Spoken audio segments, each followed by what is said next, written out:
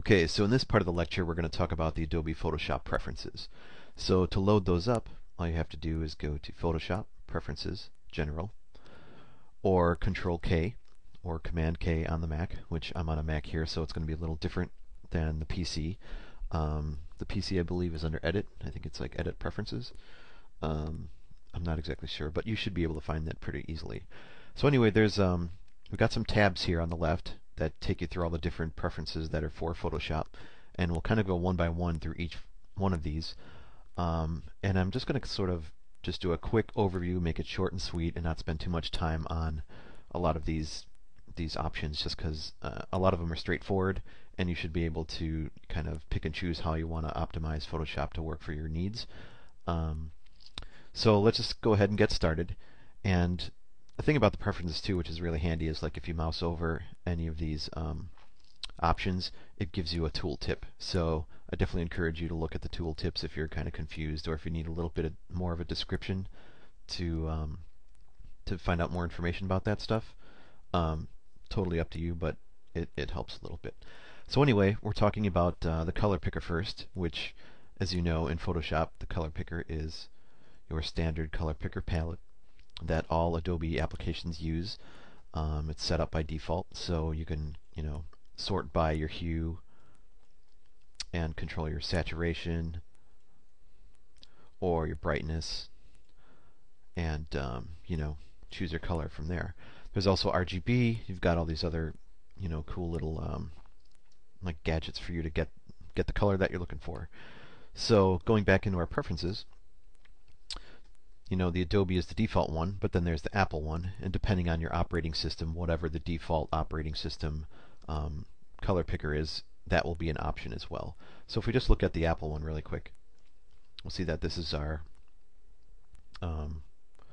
Apple color picker. Yeah, it doesn't have all the bells and whistles that the Adobe one has, but it essentially does the exact same thing, which is allow you to pick a color. So going back in, that's all good. So moving on to the HUD color picker, which is a new feature in CS5, and they give you a bunch of options here, which is the hue strip large, hue wheel medium, and hue wheel large. Now, even though there's all these options, basically there's two of them, the hue strip and the hue wheel, and they're just displayed at different sizes. So let's look at the hue strip first, and we'll hit OK. So to access the HUD, you need to be in like a brush mode or something that allows you to access the color palette. So on the Mac, it's Control, Alt, and Command, and then you click. Oh, but it didn't go into the brush mode, so there you go. Brush mode. And there you go. Here's the color strip. Select your hue, get your saturation, whatever you want, and there you go. So going back into the preferences, let's take a look at the hue wheel, which I think I like a little bit more, but let's take a look at it. Same thing. Make sure I'm in brush mode this time. And here's the wheel. Choose your color, saturation, value, whatever you want to call it. And there you go, which is pretty handy. I find that this is like a pretty handy thing, especially if you're painting and you don't want to break your workflow, because before in Photoshop you always have to like move to another color palette or menu to get your color. So this is pretty useful. Okay, moving on, we have image interpolation. And so in Adobe Photoshop, image interpolation just basically means it's like a calculation or a blend between two values to sort of, guess a result. So it's used a lot for scaling and a lot for scaling while you're doing a transform, and basically just means how Photoshop is blending the pixels of your image. So the default is bicubic, which is, they say best for smooth gradients, and there's your tooltip that pops up there telling you that. And if we look at some of the other options, there's bicubic smoother, which is best for like enlarging an image. Generally, scaling up is a little bit iffy depending on what you're trying to do. You try not to scale up, but anyway, if you have to use it, I would say go ahead and use this setting, or bicubic sharper, and which they suggest best for reduction. So if you're scaling down, you can use that one too. Generally, I use it at bicubic. That seems to just work fine for me, and I think a lot of people leave this alone. The only other one that's maybe like noteworthy is maybe nearest neighbor. So let's jump out of here really quick and take a look at our image. Now if we zoom in on our image, you could see that it's pretty smooth for the most part, despite some of the noise in the photograph. So let's just go ahead and scale this down using our nearest neighbor.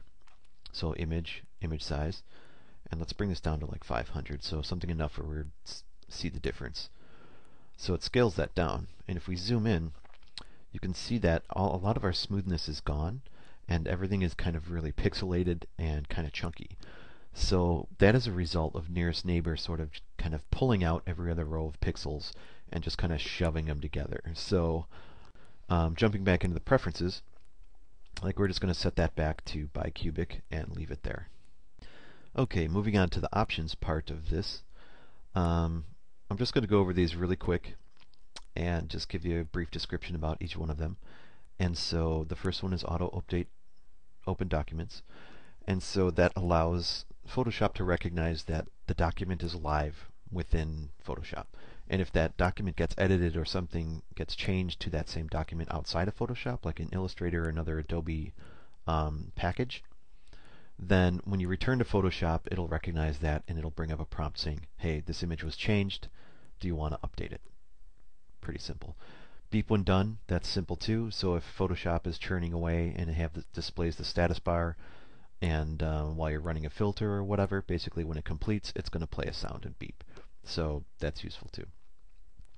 Dynamic color sliders is essentially gives you the real-time feedback for any slider that is within Photoshop, whether it be the hue saturation or levels or whatever. That gives you a real-time interaction, and so this allows you to do that. Export clipboard just means that anything that is copied into the clipboard is available for other applications to use. The use shift key for tool switch. Now your toolbox on the side, each one of your tools has like a sub-tool, or there's other options for that tool, like the paintbrush.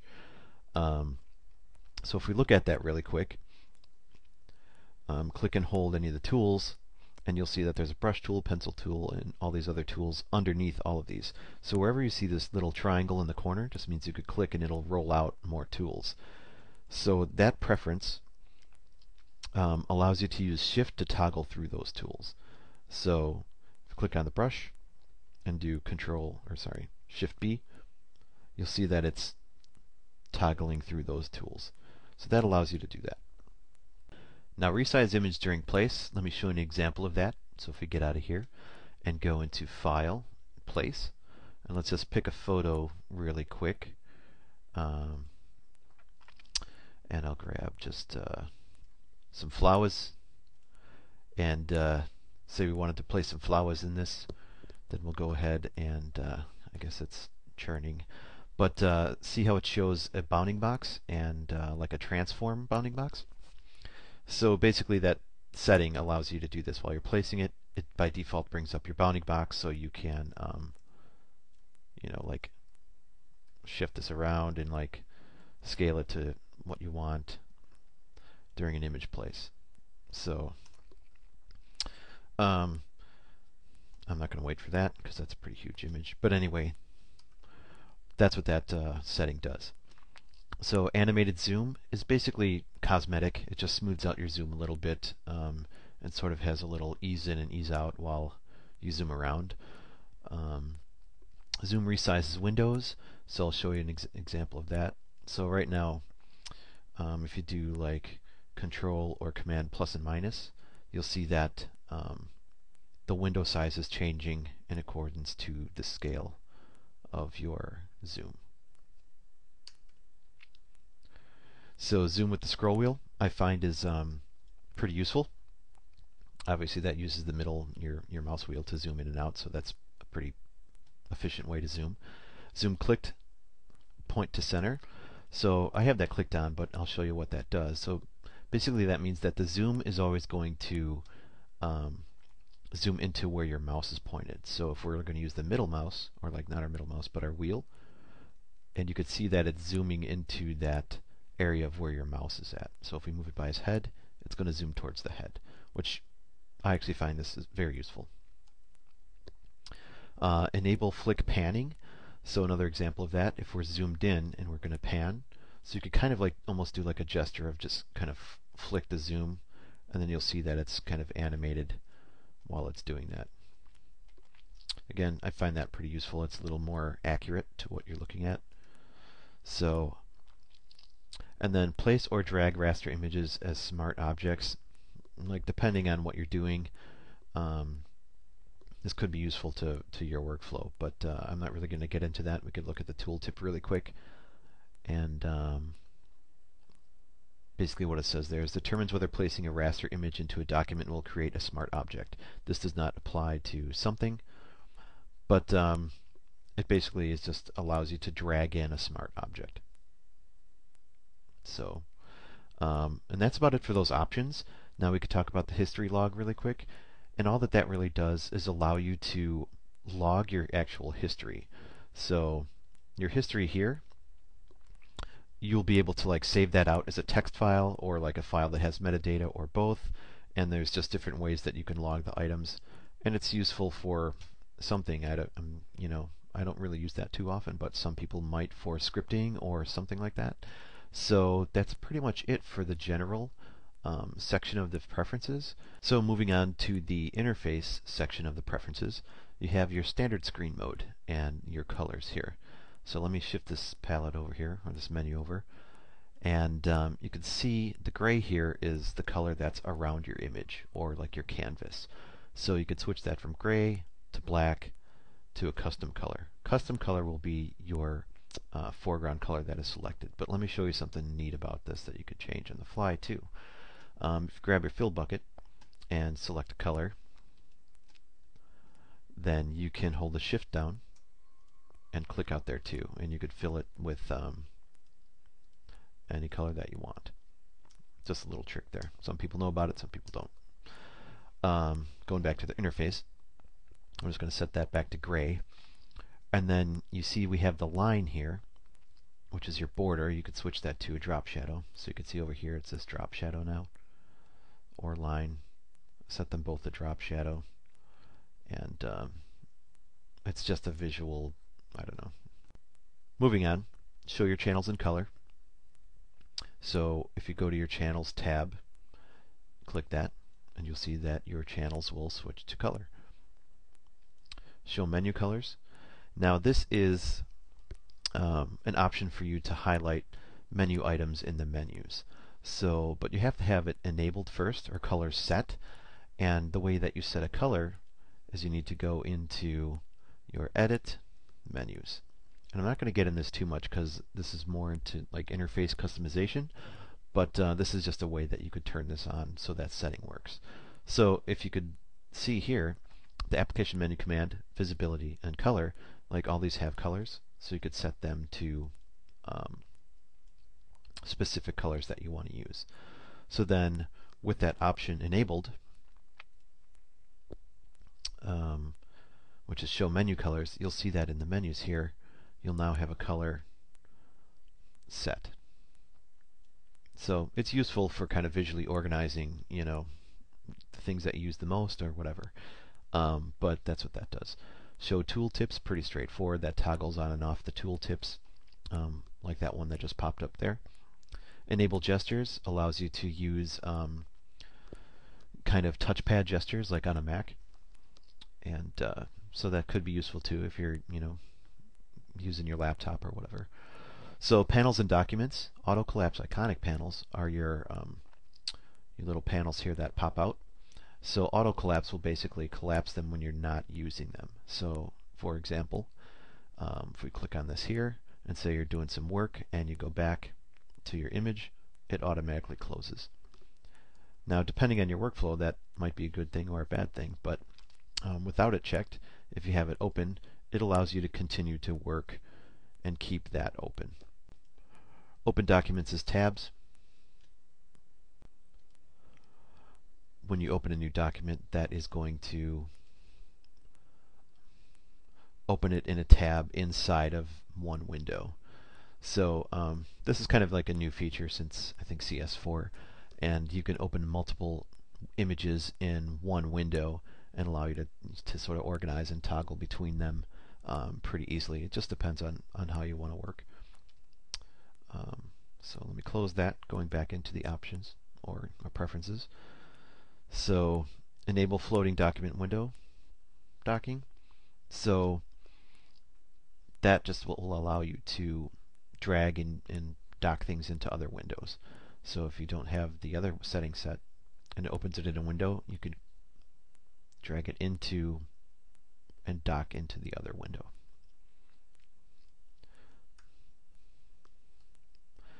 So those preferences allow you to sort of mess with the panels and documents in Windows. And it's pretty straightforward. I'm still not 100% used to the documents as tabs, but I'm getting a little bit used to it more. And restore default workspaces. Basically click that and it's just going to, reset your defaults. UI text options, you have UI language, English, and then your font size. Pretty straightforward. And that wraps up this section. Okay, now moving over to the file handling section. We have file saving options, which we have image previews always save, never save, ask when saving. So basically that's just a Photoshop default to say that every time you save an image in Photoshop, it's going to save a little thumbnail preview for your file within the operating system. So that's pretty much there. It'll give you an icon, Windows thumbnail, append the file extension, so that's when Photoshop is naming the file for the operating system that it will either put a .psd or dot whatever, and so this is just a way for you to tell it what to do. So you could use a lowercase extension. I think if it's turned off, it's uppercase, or you could say you don't even want an extension. So it's up to you. Camera raw preferences, we won't get into that now because we'll talk about that stuff later in some of the raw features and raw import. So moving on from there, we have camera raw for supported files. That stuff again we'll talk about later. This stuff we'll talk about later, but ask for before saving layered TIFF files. So it is possible in some file types to have more than one layer. So a TIFF file is one of them. So this is just a way to it's like a fail-safe. If you're going to save out a TIFF file and you're going to have layers in your actual PSD file, it's just going to warn you and say like, hey, you got layers in this thing. Do you want to actually save these into the TIFF file or flatten it? So that's just an option for you to check that out there. Maximize PSD and PSB file compatibility. Ask, never, and always. So that's just a way for Photoshop documents to be optimized across different versions of Photoshop and different applications that are made by Adobe as well. Adobe Drive, that is kind of like an asset management software, but we're not really going to get into that stuff. As for recent file list contains 10 files, so you could set this number to basically whatever you want, I guess, but 10 is good enough for that. So this is all memory performance of Photoshop, and you can see that there's memory usage, there's history and cache, there's scratch disks, and there's GPU settings in the video card. So what's pretty helpful here is that in each one of these sections, when you mouse over these, you can see that down here there's a description for each one of these, which is pretty cool, and for some reason I don't know why this isn't handy through all of the different preferences here, but here you go, they're in this tab. But memory usage, for the most part, Photoshop does some math under the hood to figure out how much memory that Photoshop is going to use, and it maybe even takes in consideration your documents and stuff like that. But for the most part, it gives you some defaults or some suggestions, and if you want more or less, you can kind of like drag. It's like, hey, I want this to use up all my RAM for Photoshop, or less, or whatever. So I kind of leave it at the defaults, just whatever it suggests seem to work for me. But I guess you could change that if you know that you're going to work on some larger files, maybe some really large print files with a lot of layers and stuff like that, and you know it's going to be huge. Then you could adjust accordingly for that. The history and cache, so this basically has to do with your history. And you could change the history states, like how many you want in here to show up. Your cache levels. And so there's all these different new defaults that you could pop in. You could see that the cache levels change. And like your tile size. So basically you can read the description about more of that stuff there. I just kind of leave it at the default. I've never really had any problems with it, so I just leave it alone. As for the scratch disks, if you have other resources for memory, like another drive or whatever, you can go ahead and plug that in. You don't have to, but it's kind of up to you. And if you, again, it's all depends on what you're working on and how much memory you need to allocate to Photoshop. As for the GPU settings, We're just going to leave them at the basic right now. We'll talk about some of that stuff later when we get into the 3D stuff. So, but that's pretty much it for the Performance tab. Okay, now moving on to the cursors. Now this is basically just cursors and icons inside of Photoshop that you can see while you're painting, and different tools and all that stuff. So you have your standard, which is basically it just gives you the icon of the tool that you're using. So if we jump out of here, and so if we see our brush, you can see it gives you the little brush icon, and you know, the stamp or the actual, whatever the actual icon is. So I find that pretty hard to use because it's not very precise. So there is a precise one that you can use too, and you can see it's just kind of like a crosshair. So you know, looking over here on the gray, you got your little crosshair, and sometimes this gets hard to see, and I do notice that they fixed this with later versions in Photoshop CS, because before, if it was like 50% gray or anything like that, your cursor would totally disappear, and it was kind of a pain. But going back, we have cursors, and then normal brush tip, which gives you the actual size of your brush. So you can see here, there's the size of our brush.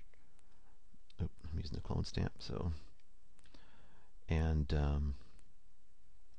it's a little more precise because you can kind of see where you're working, and you know the size of your brush tip, so that's pretty helpful.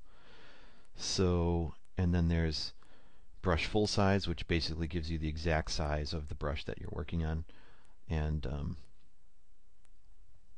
that can get, you know, it's, again, it's up to you if you want to look at that preference or not. So I tend to use the normal brush tip with the crosshair in brush tip, or the crosshair with, or show only crosshair while painting. So that you won't see until you're painting. So right now it's off, but when you start painting, you see the crosshair, it switches to the crosshair. So again, it's up to you and what you like working with. So I'm going to keep this with the crosshair and the normal brush tip for now. And then the other cursors, so you have standard and precise. So standard just shows you the tool that you're working with, you know, the icon that's from the toolbox, or precise, which is kind of like, you know, if you're grabbing a color, like it gives you the little precise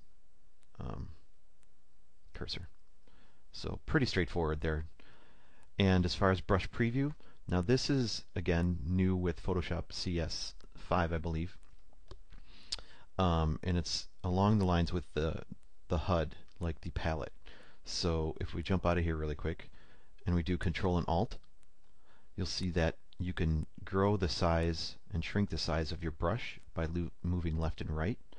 So it's definitely a workflow improvement, because it allows you to like kind of switch on the fly how big you want your brush to use, rather than using you know, the brackets to move through, or like a hotkey. Like it's kind of gesture driven now. And if you want to change the hardness of the brush type, you do Control Alt and move it up and down, and so you could see it changing. Let me change my brush size to something larger so you could see it there. So you could see it there now. Moving up, it's getting softer, getting harder, and so that's pretty useful. And I'll cover that again in the brushes section, but going back to the preferences, like the brush preview, that the color here, this red, is what controls that sort of template for your brush. So if we change this to blue, let's go out of here, and then now it's blue. Okay, and now going on to transparency and gamut. So transparency settings are basically the settings that are displayed inside of the layers menu, and how it represents layer transparency.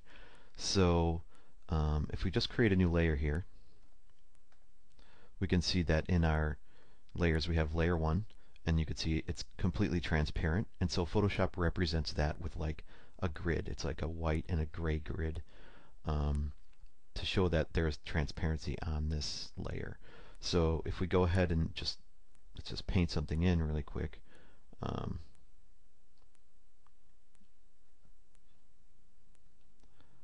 You'll see that in our little icon here, it shows that our pixels that are solid, and then our pixels that are transparent.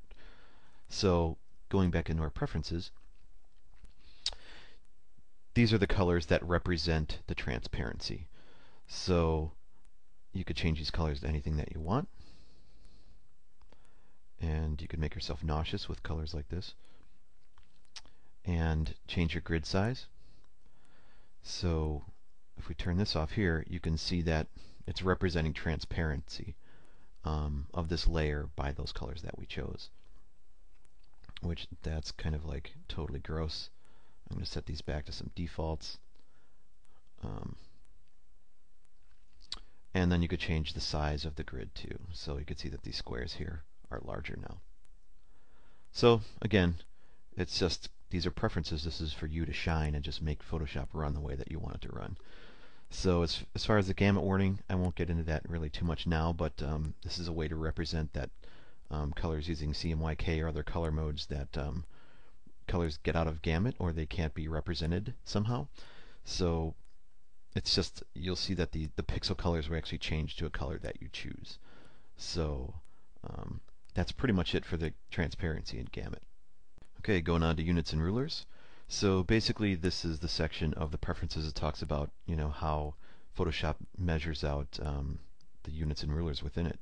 So your units basically is either pixels, inches, centimeters, and all that stuff. Your type is in points, which I leave it as points because basically type is measured out in points.